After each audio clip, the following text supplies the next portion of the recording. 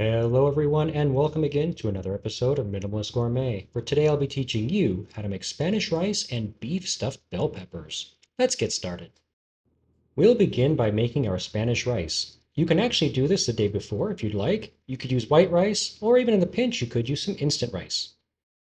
In a medium-sized saucepan over medium to medium-low heat, bring a couple of tablespoons of oil up to temperature. To this, we're going to add a small amount of onion here and begin to stir fry to add some flavor to our rice. For our seasoning, we're going to start with 1 teaspoon of turmeric powder, followed by 1 teaspoon of smoked paprika, and 1 teaspoon ground black pepper. We're actually toasting this slightly as we cook it over this medium to medium-low heat, which will bring out and accentuate all the lovely flavors of these spices. Next up, we'll add 1½ cups of washed white rice to this mixture. We are actually toasting the rice slightly here as we mix it with all the spices to bring out a little bit of that nutty flavor. Then we're going to add 1/3 of a cup chopped peppers. You could use any type of pepper you like. I just have a salad pepper here, and 2 to 3 cloves of garlic. 1/4 teaspoon of salt as well, and 1 cup of tomato puree. Cook the tomato puree for about 2 to 3 minutes here in the pan to cut out any of the raw tomato flavor that it might have and mild out that flavor just a little bit. Remember, it does count as a liquid, so when we go to add our water, we're only going to be adding 2 cups of water to the rice. The last ingredient that we're going to put in is 1 chicken bouillon cube for extra flavor and a little bit of salt. Give everything a nice mix, bring it up to a boil, then you're going to reduce the temperature down to its lowest setting, cover, and simmer for about 20 minutes. And after 20 minutes here, our rice is done. Now this might look a little bit wet to you, but since we're going to be cooking it again in the oven for another 30 to 45 minutes, I don't want it to dry out, and this actually looks perfect to me. For the rest of the stuffing ingredients, you're going to need about 2 to 3 cloves of garlic, 1/3 of an onion chopped, and some bell peppers. Doesn't really matter what color you choose, they all are going to work just great. Now when selecting your bell pepper here, you want to be able to sit it down so it's flat. So find a side that it sits really well on here and it's fairly stable, as you can see, and then flip it around, double check that the other side here will be stable, and that's where you're going to cut it. You want to make sure that both sides can sit up without falling over. This recipe will make 2 whole bell peppers stuffed as a main entree or 3 bell peppers stuffed as a side dish. I just happen to be doing 1 today for demonstrational purposes. With your peppers opened up, cut out any seeds that remain, the membrane, and any ribs that are inside. You want to go ahead and have a nice clean vessel that you can stuff with your filling.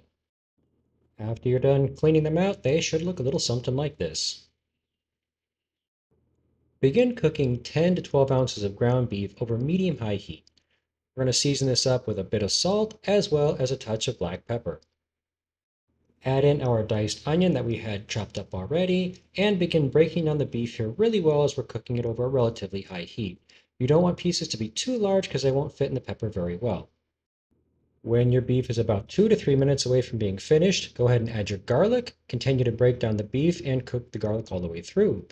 I like to add a few dashes of Worcestershire sauce to this, as well as 1½ cups of our cooked Spanish rice. Go ahead and turn off the heat as you are done cooking. You just need to break down the rice and make sure that it mixes really well with your meat mixture. Now I like to start off with about 1½ cups of the rice, but then I go ahead and add a little bit more. Here I add another cup until I get the right ratio for my liking. You can add as much or as little rice as you like. That is completely up to you. So go ahead and try anywhere between 1½ cups and 2½ cups total. Our final ingredient here is going to be some cheese. I happen to be using mozzarella, but anything that melts well, like cheddar or Monterey Jack, work great.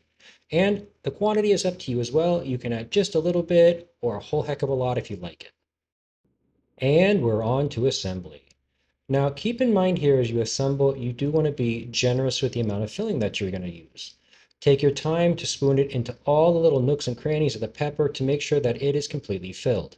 However, you do not want to be aggressive and really pack down the filling in here and press it hard, okay? It creates a much better texture if it's kind of loosely placed in there and not too aggressively pressed down. Just take your time, be a little gentle, and everything will work out well. Feel free to overstuff these if you'd like. You can heap on a bit more of the filling on top and be very generous with your portions if they're a main entree. We're going to finish these off by placing our sliced or grated cheese on top and then putting them into a 350-degree oven for anywhere between 30 to 45 minutes. After 40 minutes, I went ahead and pulled these out, and they were done to my liking. The cheese was nice and brown, and I took a knife and put it into the side of the pepper to check for tenderness. Again, that's up to you. You can have a bit more tender or a bit less tender. It's completely up to your liking. When it comes to serving, you can serve these as a side dish to another main entree, or they can be served as a main entree themselves. They're packed with a ton of protein. There's ground meat, there's rice, there's cheese, there's vegetables, and it is a very hearty, filling dish. And however you decide to eat them, I know you're going to love them. Guys, it is just that easy to make this delicious dish at home tonight in your own kitchen. Thank you so much for watching, and I hope that you return again real soon for another episode of Minimalist Gourmet.